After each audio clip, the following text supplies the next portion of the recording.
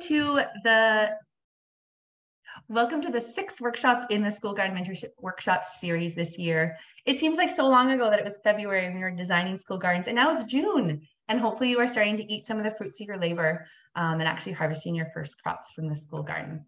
Today, we are talking about spring harvest and celebrations, and it's a fun topic. This wasn't part of the workshop series last year, so we've had a great time kind of creating new content for this workshop today. Before we dive into it, I would like to acknowledge that I'm calling in from the traditional and unceded territory of the Cowichan Nation, who have lived here since time immemorial.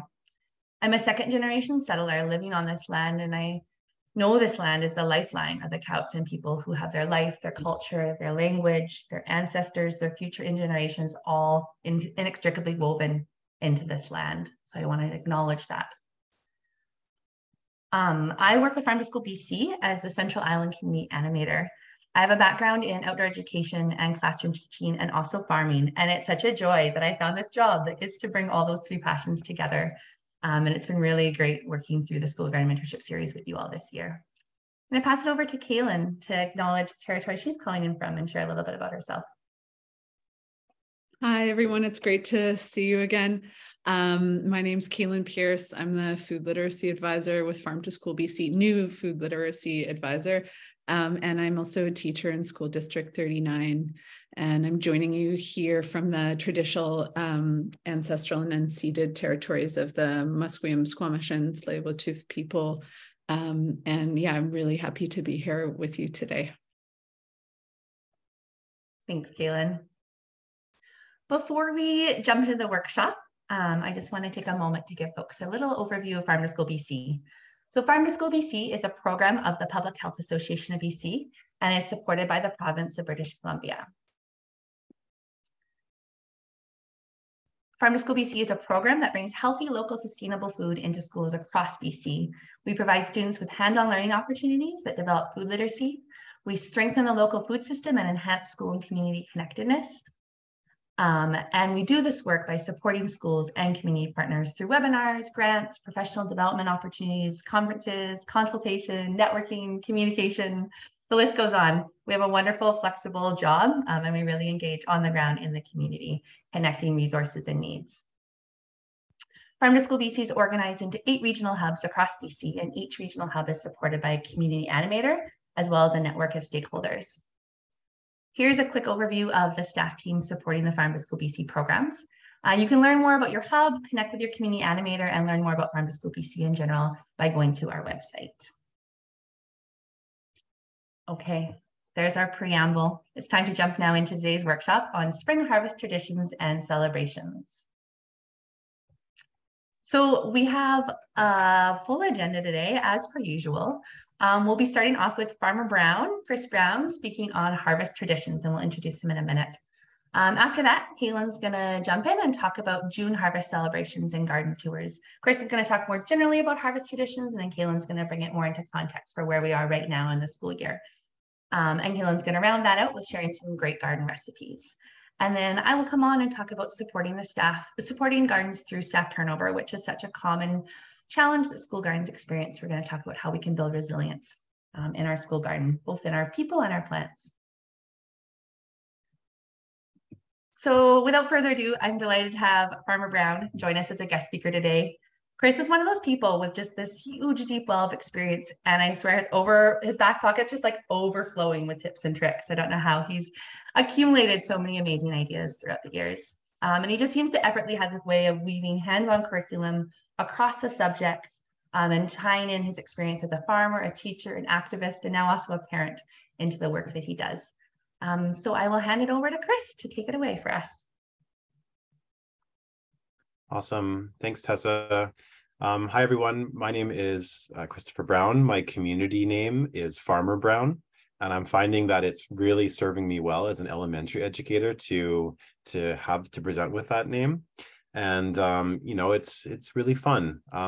So my background is in anthropology, and then I became a market gardener because I believed that was the best way to make a positive contribution to our community. I'm just starting my timer right now. And now I'm a teacher. I'm a fairly new teacher. This year I was teaching grade 2-3. Next year I'm teaching grade 5-6. So I'm actually moving schools, which is the new teacher's challenge. So this garden that we've built up at Nanoose is going to be passed on, hopefully, to people who can continue to manage it. And I'm a new dad. So as one parent I heard say recently, you're never fully present. So my toddler's in the next room. So bear with me if needed. Okay, can you continue, Tessa? So I would like to make some recognition. So I'm presenting from the traditional territory of the Snuneymuxw people, and specifically I'm in Departure Bay, and that's called Xliip, which means deep water. And I want to give a recognition to the district who employs me, School District 69. I'm really grateful for the support I've had to do professional development and continue to do the garden work there. And I also want to recognize Farm to School BC, who I've been collaborating with for the last 4.5 years or so, and really grateful to work with passionate people who really care about this. Tessa, that picture you had of celebrations, that's in the Barsby garden, and it's like, well, I helped plant some of those plants, so it's cool to see things still happening. I was hoping you noticed that picture, Chris. Yeah, definitely. It's a great one.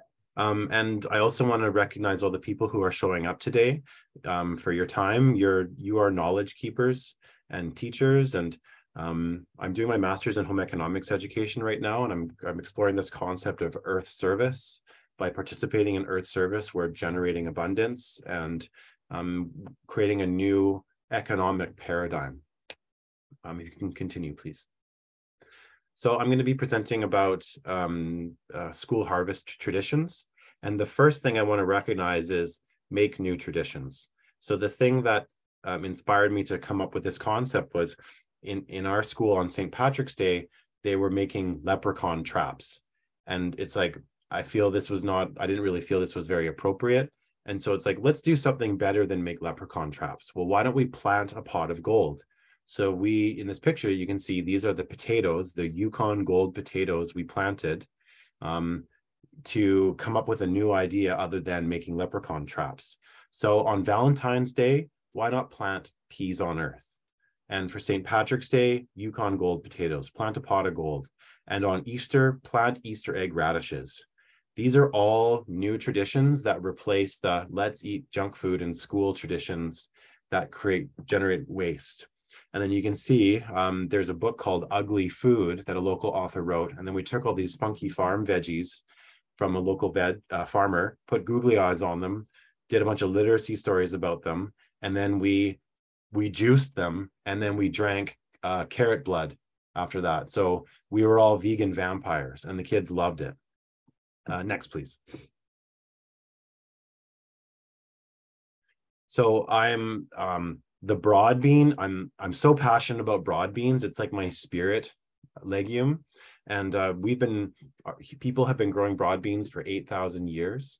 And I've generated a whole bunch of lesson plans based on them. Their life cycle coincides so well with the school year. So you can plant broad beans in October, November. They overwinter, they sprout in the spring. And then you can monitor them going through their life cycle. You can eat the young leaves. You can measure them, do all sorts of math and observation activities with them. Then they flower, so there's the pollinators. And then they set their fruit, which you can eat fresh. But then our school garden is likely just to go dry in the summer from lack of participation, which is okay because then the broad beans dry out.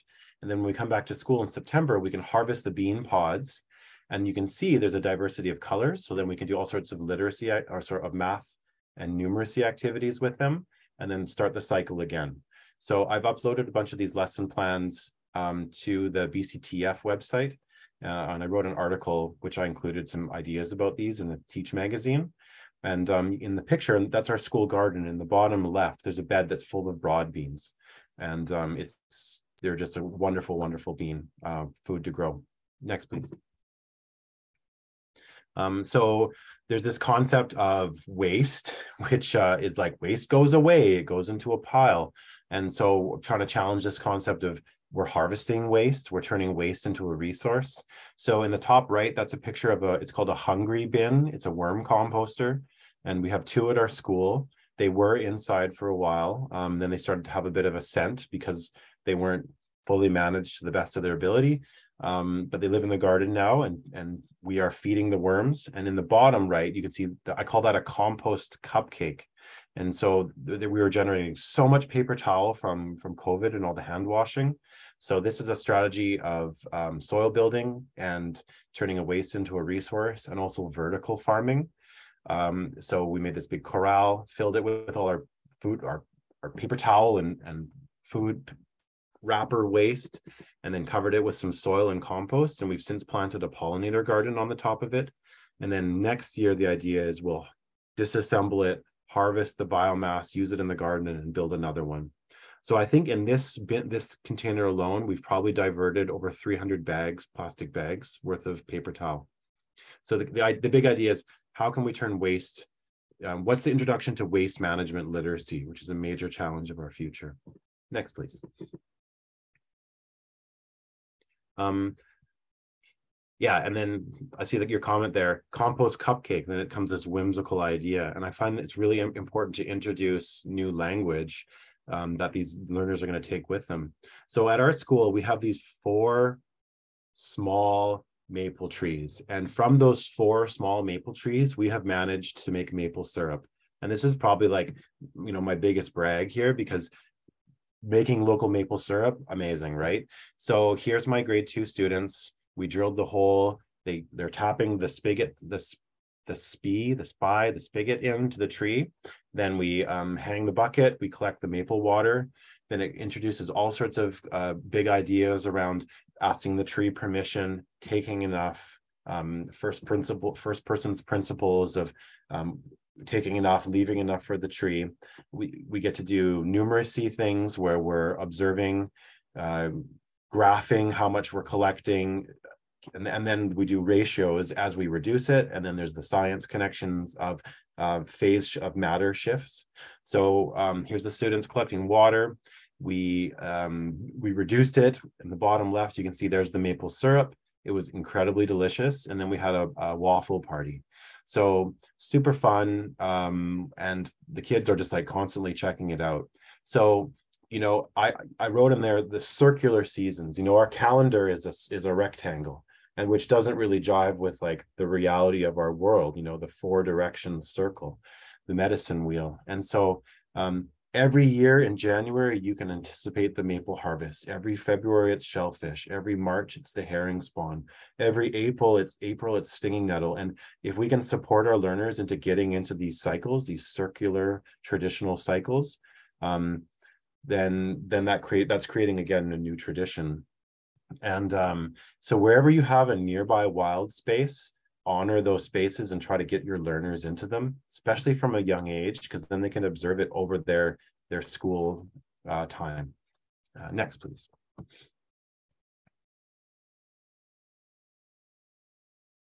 So we do a lot of seed saving in our garden. And it's actually, I'm turning kind of like a negative into a positive. So this is a picture of our garden, bottom picture from Saturday. Hosted a work party there. And you can see the kale on the right is in full seed making mode. And I'm okay with the garden drying out now, because I'm mostly planting perennials, anticipating moving into the next school. And so that's going to give the annuals the chance to dry out, and we'll collect the seed. And you can see in the top, you can see the students on the chair. There's a jar full of painted mountain corn seed, and the students are sorting it based on color and size. And then we're doing a data, this is grade 2-3, we're doing a data collection and engaging with data and observation. And it's so cool how they sorted things based on colors and size, and then they collaborated on it, and it became a whole class. As Megan Zenny called it, it was an emergent learning opportunity. It wasn't what I planned. The students took it on. And so seeds are just, as Dr. Vandana Shiva says, they are from which all life arises. And it's, if you can bring seeds into your school, into the library, and into classrooms, and gift them to the students and get them learning how to use them, there's so many different things with them. So yeah, we have like a time for students to chill out, call it Catch the Calm. And during Catch the Calm, it's like, okay, we're going to clean seeds. So here's the pods, and they're using their hands, they're shucking them into bins. I'm teaching them how to do the winnowing, so they're working with the wind. And these are all skills that are thousands of years old. So sorting and cleaning, data collection, interpretation, and patterning, they can use them for art. With the broad beans, it's like one's purple and one's white, but they can still be friends just the same. So they're creating narratives with them. For math, you can do collections of them. Germination, take 100 seeds. How many germinate? What's the germination percentage? And I wasn't able to do this, but what does a seed drive look like? Asking everyone to bring your seeds to the school. Let's create a seed bank and then start a seed library in our school and then distribute it among to people. Next slide, please. I am going kind of fast. Microgreens. So this is this kit here in the picture. They're about $200, and you can get a harvest of microgreens in about 9 days. Buying the microgreen seed mixes, or if you collect all that kale seed, you can grow your own microgreens. So then it's like a zero, you don't have to purchase seeds. So you're bringing in this concept of seed sovereignty. So having one of these kits in your classroom, they're super quick. Again, you can do data collection and there's lots of math opportunities for weight and change over time. And these are also spaces for like mini greenhouse propagation. So you can start your tomatoes and basil and peppers and other early season stuff in there that you can transplant into the garden. And all sorts of science learning opportunities with light. You can deprive them of light, what happens? You can leave the light on, what happens? Over water. And so it gives lots of learning opportunities. But this is called a Sun Blaster grow set, and they're about $200. And again, with like the worm bin, these are things that it becomes a resource for the school. And so our PAC has supported us in purchasing some of these things. And we also got a learning grant through Farm to School BC for some of these purchases. Next, please, Tessa. So this concept, I'm really working to decolonize my perspectives on teaching and farming. And the traditional farming technique is drain the wetland, dominate the ecosystem, grow the straight lines. And I really want to get away from that and become more of farming as a relationship building experience. And through that realization, I'm having other realizations. And it's like, what can this plant give me is kind of the first question. What can I eat it? What does it give me? And it's like, I'm trying to encourage this concept of, well, what can we do with it? It's not just for us, it's also for the non-human nations. It's for the pollinator and the insect nations. And so I'd like to argue that an outcome, a harvest celebration outcome, an experience is an outcome. Having a sensory experience or a moment with a plant or getting to observe it over time, that is an outcome. That's part of the harvest. And you can see in this picture, this is from February, and in the bottom left, that's May. And it's amazing how quick the space changes over time. And being able to show the students, here's the before and after and how things change, like that is an outcome. That's part of a harvest celebration. And again, you're bringing in the medicine wheel, the four directions, the 4 seasons. And I think I'm introducing new language like, the insect nation and the plant nation. And that was inspired from the book Braiding Sweetgrass. So if anyone hasn't read that book, I definitely put it on your reading list, because it's just like relationship building with nature and so gratitude based, so much gratitude based. And now the students come into the garden and they've created these little emergent activities for themselves. So they do this thing where they create they call it a vegan taco. So they take the biggest edible leaf they can find and they go around the garden finding smaller things. So the calendula petals, that's the cheese. And then the blue borage flowers, that's an ingredient, and the fennel and the lettuce and a pea and a raspberry, and then they roll it up and they're like, amazing. And you see the kids and their teeth are green and they're like eating this green food. And now we just go into the garden and they just do it on their own. So we've created this this new tradition when we come into the garden. And then in the bottom right, we have that, those are the attendees of the work party. And it's I'm really, thank goodness these folks came out, because an email went out to the whole school community, and it's we get like 1 or 2 people that come out to the garden, and it's just like, man, like, I know I'm volunteering my time to try to train some folks to care for this space, and I'm hearing people say it's important, but it's just like, come on, we gotta get fired up about this space, because honestly, like, I'd be out there every single day if I could. And I think every district needs to have someone whose job it is to take care of these garden spaces. So, you know, I say to most of my presentations is, you are now all ambassadors for this cause.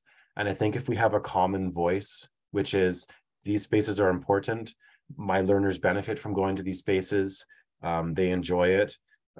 Joy they're experiencing joy and learning life skills. We need more of this. Next, please, Tessa. And another tradition is eating together. So someone suggested this: you take you get all the desks in your classroom and you arrange them in a long table, and then you sit down and you eat with your students. And many people don't have family dinners anymore. And you as teachers are one of the most positive influences in their lives. And if you're able to sit with them and eat with them, it's kind of like a family dinner, and it's unifying and relationship building in your classroom. And we've hosted some potlucks where people bring something in, or a salad bar where you go to the garden, you harvest as a classroom, and then you could make a salad bar, or tacos work really well for using things from the garden. And then if you're doing microgreens, those are also really easy to incorporate in some of your meals. In this picture, the students are transplanting borage plants. So borage is a must in every garden. They refill their nectaries every 2 minutes. So a bee can come to it, drink its fill of nectar, go to another flower, and 2 minutes later, the previous nectary is full. Nectary, isn't that a cool word? Whereas sunflowers, it takes a day to refill their nectary. So borage is a great plant, and you can eat the flowers. And the Romans believed it gave you courage, eating the young leaves. So the students are taking a plant home to plant in their garden, and then it's going to seed and naturalize. So it's just amazing how much abundance gardens can offer. Next, please. Yeah, so there's my 18 minutes right on time. So my kind of big idea I want to leave you with is, you know, teach students gardening skills in the classroom that they can bring home. And so my learners are going home to their parents, and they're saying, this is important to me. I'm advocating, the students are advocating for themselves, saying that this is important. And Patty, I'm reading your comment that I didn't know that. Is that a true story? That Braveheart ate the leaves before going into battle? Yeah, you read the plant thing on borage, and it says it gives you courage. So we've been actually making a herbal tea in our class on Fridays, where we go in the garden, we pick all the things, we make a tea, and then we drink it. And having all these grade 2s and 3s saying they love the tea, it's so incredible. But here's what I'd like to impart with you is, you know, I'm getting feedback from parents telling how their children now want to garden because they're having this experience at the school and then going home and saying it's important. So we're planting this seed with our learners, and we're revealing a pathway for self-sufficiency, care for ourselves and the non-human nations, and meaningful leisure time, but also life and career skills. So there's the painted mountain corn. It says thanks. That's from my friend Jake at Earthcraft Farm. And I'm really grateful for the opportunity. And Tessa, thank you for inviting me to speak. And we can ask some questions. Thank you, Chris. Yeah, I feel like I have so many questions, and I'm sure others do too. I feel like you just open up this well of other ideas that come up with all the things that you bring forward. I really like your suggestion of thinking of the harvest as the whole experience, engaging in the garden, not just the outcome of what are you harvesting, but that experience that we're having in the garden through that process. And nectary, I had no idea. Great word, and great to know a little bit more about borage too. We have a couple minutes if any folks on the call want to ask Chris a question.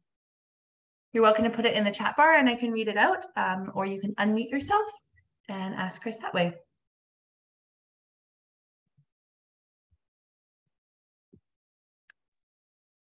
What's your favorite activity, Chris, to do? Top number one. Like a structured activity or an informal activity? Either.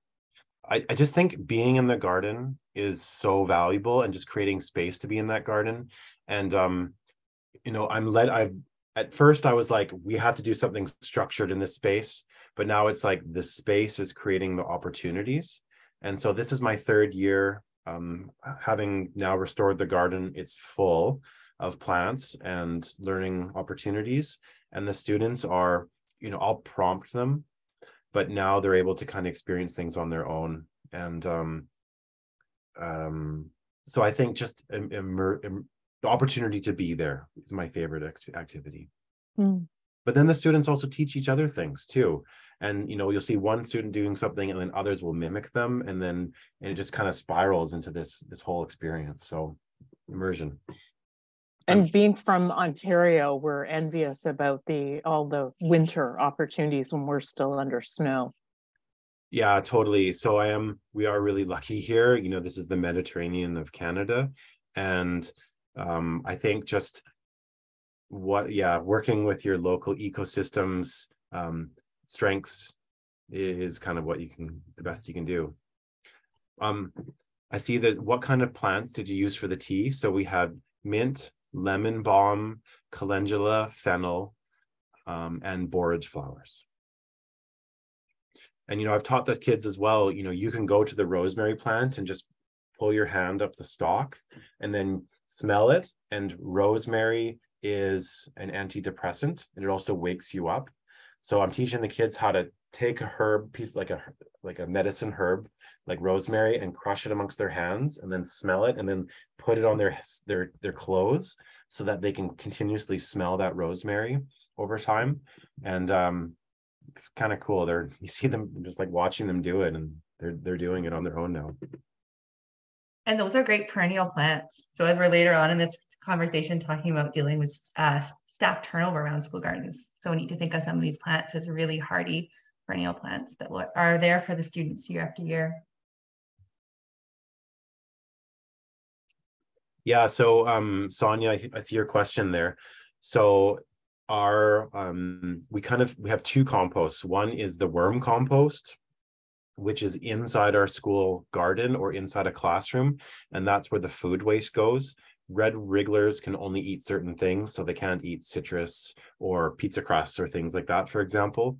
And then the compost cupcake is more for our carbon, so that's for pizza boxes and wrappers. And then you kind of got to do it as a lasagna, so you do cardboard and paper towel, and then some wood chips and something that'll help accelerate the decomposition. And we just do it over time. And then I've been getting the kids to jump on it, so the kids jump on it and have this great experience. And then at the end of the school year, we've been planting a cover crop on top of it. But yeah, there's concern, like we've planted apple trees, and then it's like, well, we got to be careful because bears will come and eat the apples. And it's just like, maybe can we just like not worry about that and just like grow some apple trees, because then that's a really super hopeful thing to do. So yeah, you can build rat-proof composts as well. And you just got to be really careful, because I think once you have a negative experience, like there was fruit flies in our compost, and it was a whole thing because there was fruit flies. And so you gotta find that balance. Hope that helps. Hydroponic growing. Yeah, so you can do it. I haven't done it personally. I've seen it done before successfully. And I'm a soil builder, so it's really important for me to work with the soil, but I know that's not always a reality or possibility. So you could create a hydroponic ecosystem, or I'm actually thinking of aquaponic, where you would have fish with greens growing on top of them. And you can do that with like a 10-gallon aquarium with some lettuce plants on top. And then if you can learn how to do that, you can scale it up. But I haven't done hydroponic before, to Anthony's comment. Chris, I'm going to have to end the questions there, just looking at our time, but Sure. thank you so much. I feel like every time I hear you speak, I just have new possibilities arising in my mind. Yeah, I'm well, really left with thinking about the fava bean and the cycle of the school and how well those line up, when often that's something we're challenged by, linking plant life cycles and school life cycles. So thank you for sharing your inspiration today. Thank you very much. And thanks everyone for your questions and your time. Awesome. And Kaylin, I'm going to pass it over to you.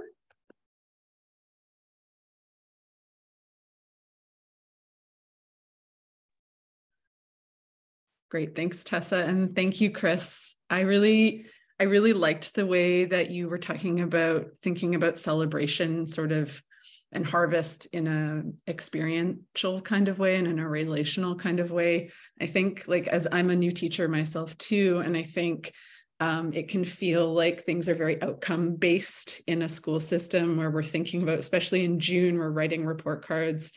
And I think it can be nice to be kind of brought back into that frame of mind, to be able to think about like how we're connecting with each other in the garden space and how we're inviting people into that space and what kind of posture we're holding when we're doing that.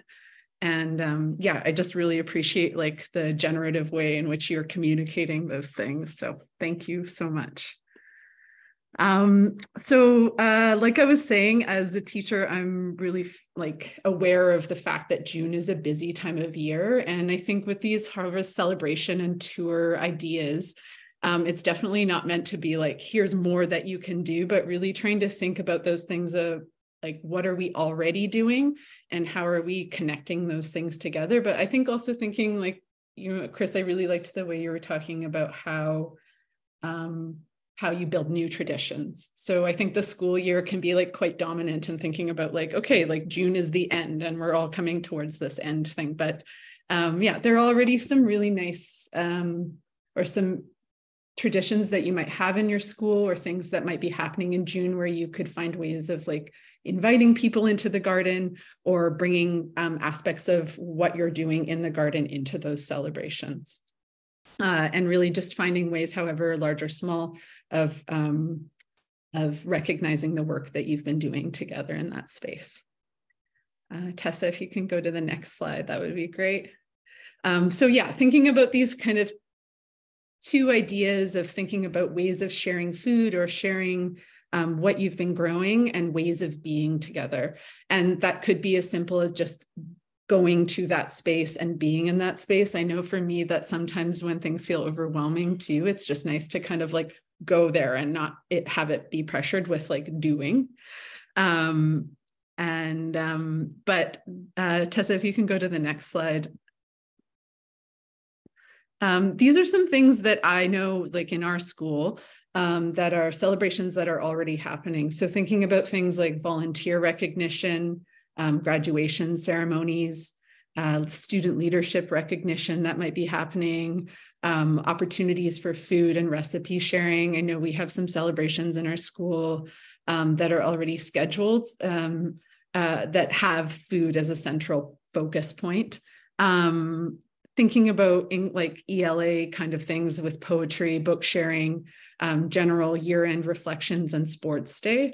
So I'm going to share two sort of ideas with you here of ways that you could kind of combine things that might be happening in your school already, and then ways of kind of bringing them into the garden. Great. Tessa, if you can switch to the next slide. Great. So this is a really kind of simple idea, and it's kind of connecting to, I think, especially this time of year, thinking about like, what's available for us in the garden, what do we have a volume of, and what are we able to take from that space in order to make something together. So lots of schools have sports day, and it's an established tradition. Thinking about like how you might go through that process. So maybe you would initiate by talking to your sports day committee. You could go through a process of harvesting those herbs with your class or with student leaders. So for example, like in our school garden, we have an ample amount of lemon balm, and that's something that you can kind of go through that process of collecting and preparing. Then you're able to think through like brewing that tea and chilling it in advance. So that's not something you have to do on the day of sports day. And then kind of going through a process of maybe building a script or developing signage or thinking with your students, how might you tell other students about what that process is, what this plant is that you've used, how you've gone through the process of collecting it, and then having this opportunity to share and serve the tea and be together in that. And I really like thinking about that as when we're consuming or things can get caught up again in consuming what we're doing, but also I think thinking through like how we're doing that together, what are the things that have brought us together in that way is really nice too. Another idea that I have done with my class is connecting sort of our garden activity in with thinking about a poetry unit that we were already doing. I really love poetry, and I think it's a really great way to kind of connect to some of the experiences you might be having in the garden. So in this case, what we did is students had been writing poems, making small books to be able to share. And what we did one day is we extended our lunch hour. We went out into the garden during lunchtime and then carried that over and had an opportunity to eat food together, share some food together. And then students were able to share some of the poems that they wrote. So there's so much in the garden to be inspired by. And I think connecting like language acquisition, language learning to those things, it's like language acquisition in context. And I think that can be really powerful for like language learning. So on the next slide, we've made a couple more. I've made a couple poems here just to kind of get your brain thinking about what that might look like. So these are a couple haikus that I made thinking about how you could be sort of not only like writing poems for your peers to consume, but also thinking like, what if you're writing a poem to the vegetables and to the fruit, to the garden? And I think I find that like a really generative way to engage with language and poetry writing in the garden. So these are a couple that I've written, and you can read them there. I won't do my poetry reading out loud, but I do think that poetry readings can be really fun. Even for shy students, I think it's an opportunity to get to like practice performance, and even for those comedians in your class, it can be a really great opportunity. Next slide, Tessa.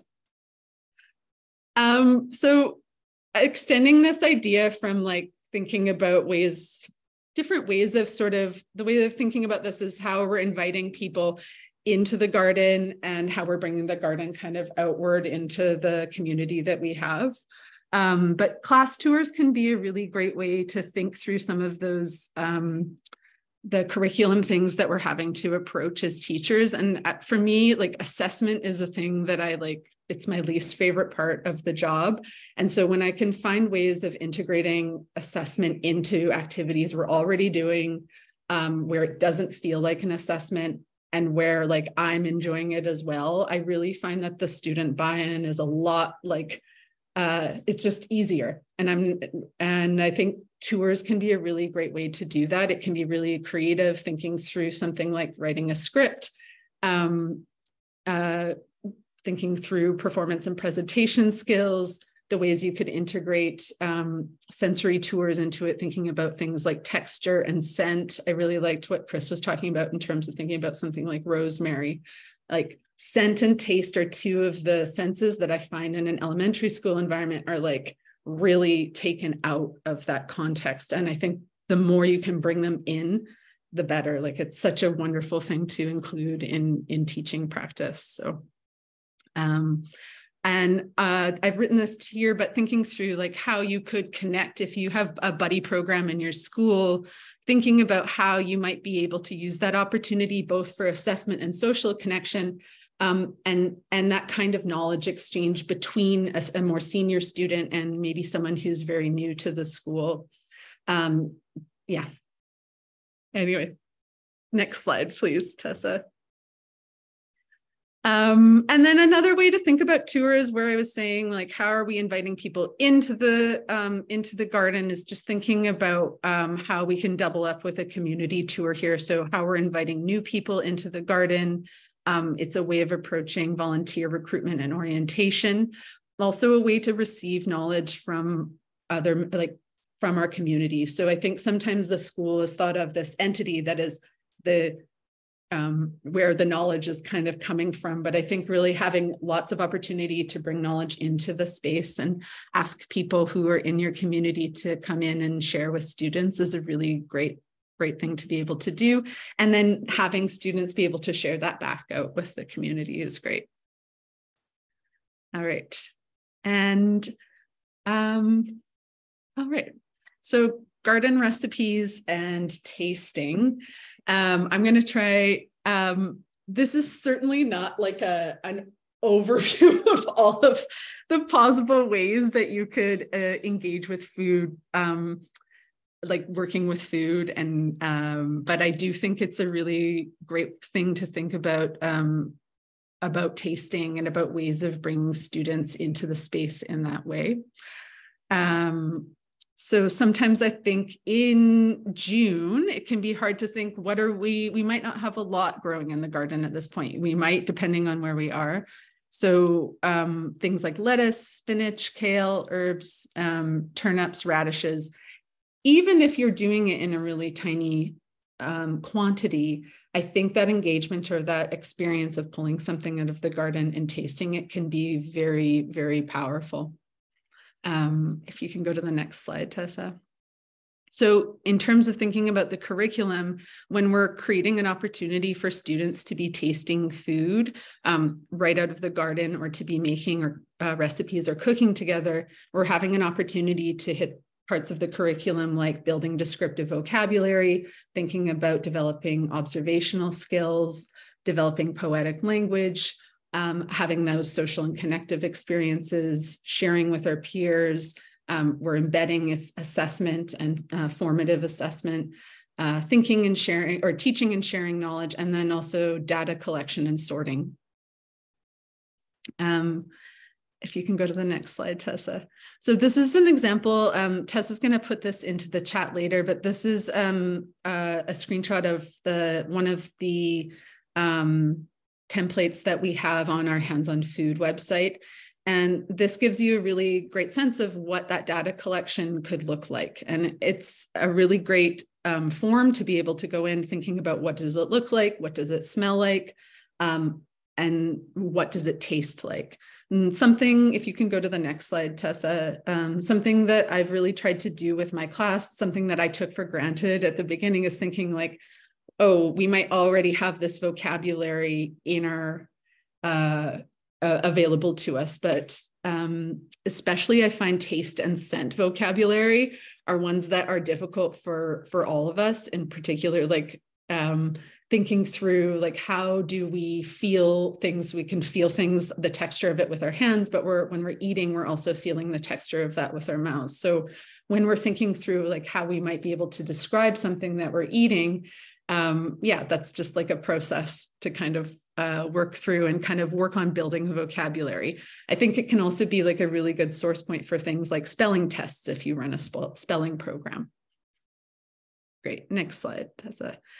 So this is an example of something that you could make with like a perennial, if you have rhubarb in your garden, and maybe you don't have enough to go all the way to be able to make a pie or do some kind of baking with it, and you might not have the time.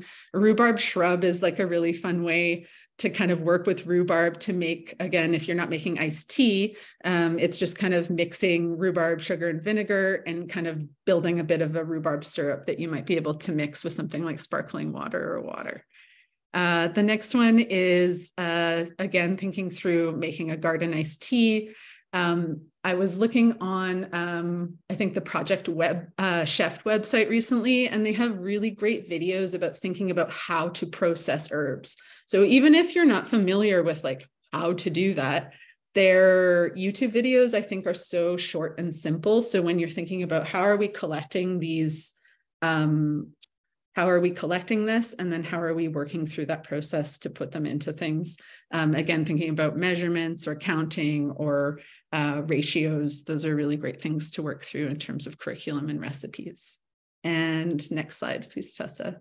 Yeah, and a simple salad dressing, again, even if you don't have enough ingredients to build a full salad, I think even the process of like salad dressing is great in terms of thinking of how to make an emulsion, thinking through mixtures and science curriculum and math curriculum. And then even just being able to dip something into a salad dressing can be like a good process. And I think for me, like keeping it simple is a really great approach to some of those things, because it can feel like really daunting maybe to host like a giant celebration with lots of food and people bringing those things in together.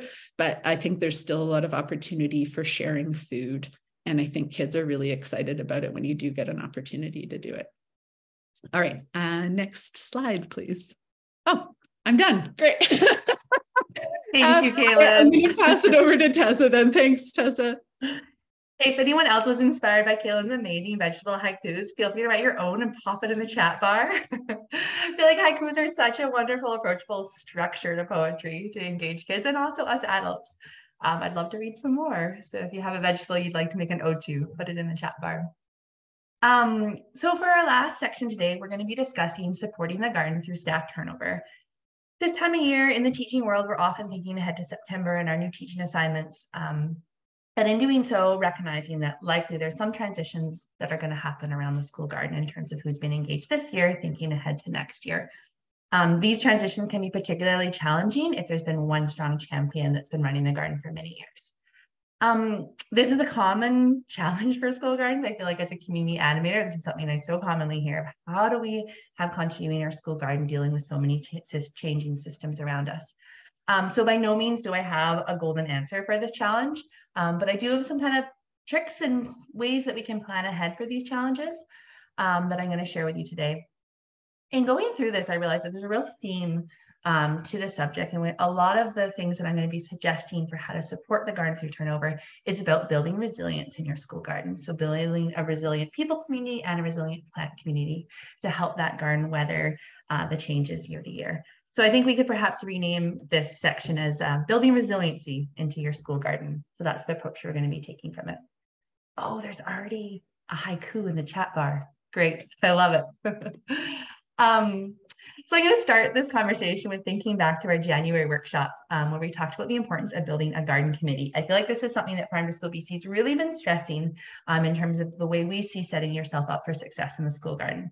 Instead of focusing on having one champion that runs the school garden, how can you build a committee around you to support the school garden?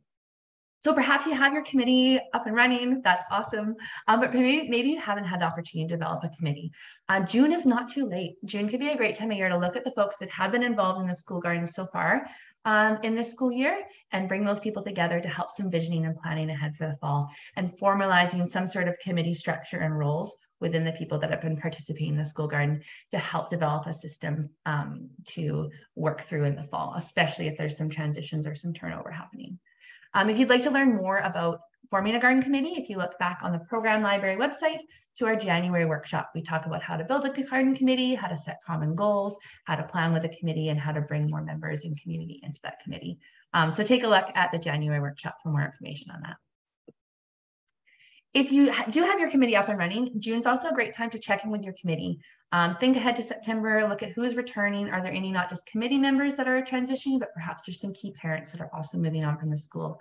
So look at what roles, what capacity might be changing for next year, and make sure that for those folks that are moving on, you've documented their jobs, their roles, and their contact information to be able to keep some continuity of their knowledge going as well. Beyond just your school garden committee, we really encourage you to build a network out into the community. And this was one of the themes of our workshop last month. So if you want to go back to the May workshop and learn more about how to engage your community, we talked about some neat examples like on program happening up north where master gardeners are volunteering in a school garden over the summer. We've also looked at programs where they work with community partners and nonprofits that come in and do summer programming in the school garden. We're also looking at opportunities where high school students are completing their service hours by coming back and volunteering in elementary school gardens. There's also great examples of parents and seniors and neighbors helping support the school garden, not just over the summer, but also throughout the whole year. So really thinking how can we build a web around our garden, which makes it more resilient to that change when our staff does turnover. There's still other systems around there that are supporting the continued culture and activities that go on in the garden. So not only do parents and admin and teachers move on, our students move on too, and students hold a wealth of knowledge about the school garden and about the culture of that garden. And so it's an opportunity to think about ways that we can link students across schools to their gardens. So perhaps there's an elementary school student that's moved on. How can we bring them back in their high school role to support the garden, perhaps doing some leadership in the garden, supporting a work party in the garden? And likewise, how can high school students that move on, how can we bring them back as alumni into those school gardens? We have a little video posted on our program library page about a great example of an elementary school and a high school working together in Parksville on Vancouver Island. It's just a 2-minute video. So check that out if you're looking for some inspiration on how you can link elementary school and high school students.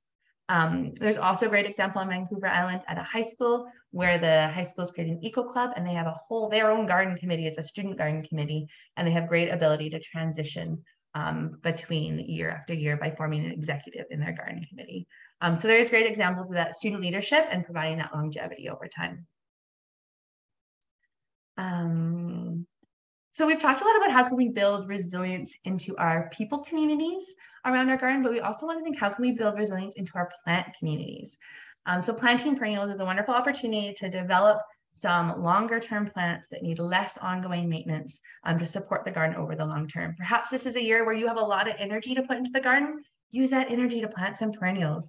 Plan ahead for those years when there might be less engagement and less maintenance in the garden. Perennials can provide a great continuity for students to revisit the same plant year after year and learn about that plant cycles, familiarize themselves with that plant. So yes, the chat bar started, great. Put into the chat, what are your favorite perennials to grow in a school garden? And the first one's just come in, crisp figs. Oh my gosh, wow. Many kids probably have not eaten a fresh fig. Many adults haven't. And yes, we live in the Mediterranean climate, so we can grow figs. Raspberries, strawberries, chives, sorrels coming in. I was going to share one while a few more people are typing. I don't know if folks have heard of Egyptian walking onion, but it's a plant that's fascinating to kids. It's an onion that grows up, and instead of growing flower and seeds, it grows little onion bulbs on the top. And when those onion bulbs get so heavy, the stem falls over and those bulbs get planted again in the garden. So essentially the onion walks along in the garden, replanting itself every year with its own bulbs. So a neat way to have year after year onions in your garden. Lots are coming in the chat bar. I'm seeing some flowering red currant and salal. Neat to think of native perennials too, not just edible plants, although those are edible plants, but also how can we plant native edibles, much more adapted to our current climate and the pollinators as well. Pink currants, a must. Yes, currants. Perennial arugula. Yeah, I don't know if that works up north, but down on the coast, it's a really wonderful spicy arugula. People haven't heard of it, but a great way to have arugula year after year. Goji berries, borage, calendula, dill, fennel, lots of herbs. This is an awesome list. I'll share with you folks a few of the ones that I really like for school gardens. And so someone already mentioned this on the list, sorrel. Sorrel is one of my favorite for school gardens. I feel like we try to weave it into every workshop. We bring it up. It's great to harvest in the spring and the fall, and it's a leaf with a just wonderful lemon bite to it. So really appealing to kids. Rhubarb, we've already mentioned, and strawberries, another June bearing, which is really nice for folks that want to get their fruit in while the class is still in session. Speaking of berries, there's lots of berry bushes. I'm hearing everbearing raspberries come in. Berrying bushes that do produce in the summer, like the everbearing raspberries or everbearing strawberries, are great, especially if you have volunteers coming in the summer. It's really nice to treat the volunteers to something tasty that they can be eating during the summer. Currants, I think, are a really nice low maintenance summer producing edible shrub as well. And we've already mentioned tea herbs and culinary herbs. Lemon balm and mint kind of grow everywhere. They can be invasive in your garden, but kids love them. So it's a great thing to include. But there's some more unusual ones too. Stevia can be a neat one to grow to add sweetness to things. Lemon thyme is one of my favorite culinary herbs that you just like walk by it and just like wafts this aroma of lemon into the air. So perhaps you already have some of the tea herbs and culinary herbs, but see if you can get some of the more obscure varieties for your garden too. They can really appeal to the students. So think perennials. I see another note from Chris there. Potatoes will perennialize. Yeah, it's pretty hard to remember to dig them all up. And the beauty of that is you get a volunteer potato again. So yes, and potatoes are just so fun with kids. If you are excited about perennials, you might want to look into the idea of putting a food forest into your garden. This can start small and be one guild.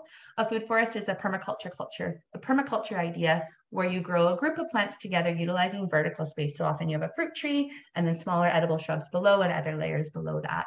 And it can be a neat way to build perennials into your garden centered around one little area, one little guild ecosystem of edible shrubs. If this idea excites you, reach out to me by email. I love the idea of food forestry and I've worked on some community food forest projects. And I'll also put a link onto our program library, sharing some more information about food forestry. The last thing I want to talk about in terms of planning for transitions in school gardens, I want to share a bit of an aha moment that I had at our Farm to School BC conference a couple weeks ago. I was in a workshop put on by Megan Zinni and Sarah Regan. And if you don't know Megan Zinni, you gotta check her out. She's just this like school food guru and has an amazing website, and we'll put a link to that. There's so much to learn from her. But what I took away from this one is that she was talking about what are the reasons why we garden in schools, especially elementary schools. And she said food production doesn't even make the list of the top 10. Up there at the top is social and emotional learning.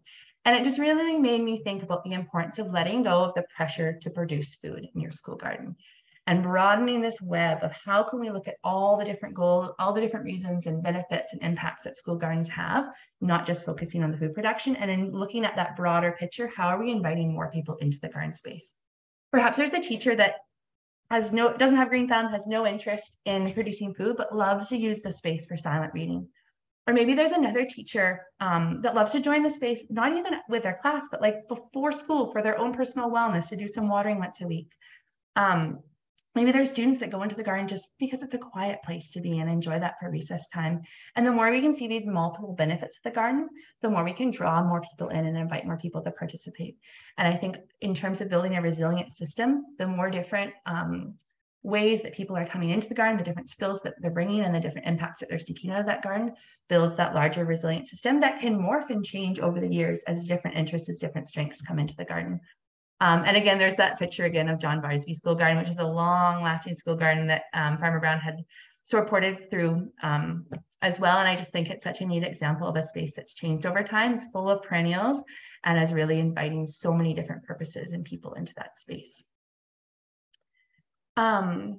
So we're running, we're almost at the end of our time here.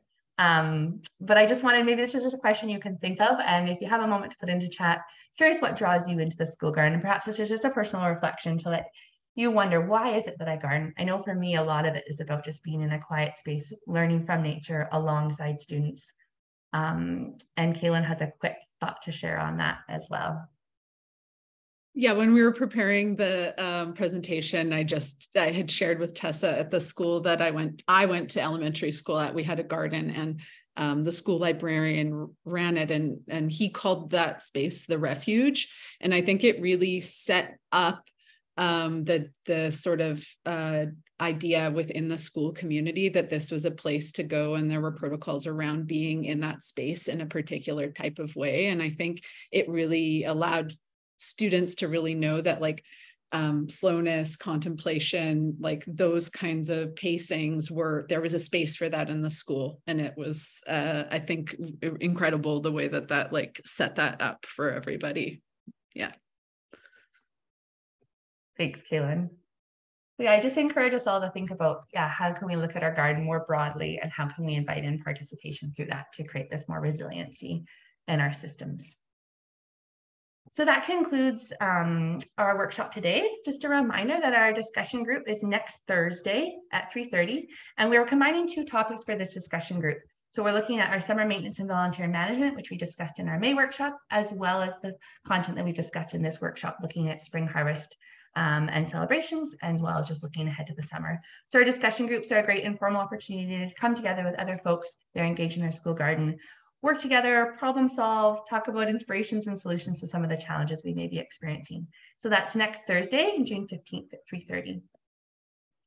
And our next workshop is this September, next school season. So we'll be jumping back into this on Tuesday, September 12th, looking at harvesting and seed saving. Please reach out to Kaylin and myself. We love to hear from you. Reach out with questions, with thoughts, with things to share. from what you listened to in the workshop today. And we also have our listserv, and you can reach out to us, and we can also pose questions to the listserv to help reach out to the broader community too. So it's wonderful to have you all here today. Thank you for joining us. Thank you for taking time out of your busy June schedule on this brilliant sunny afternoon to come chat with us about school gardens. Wish you a wonderful rest of the day.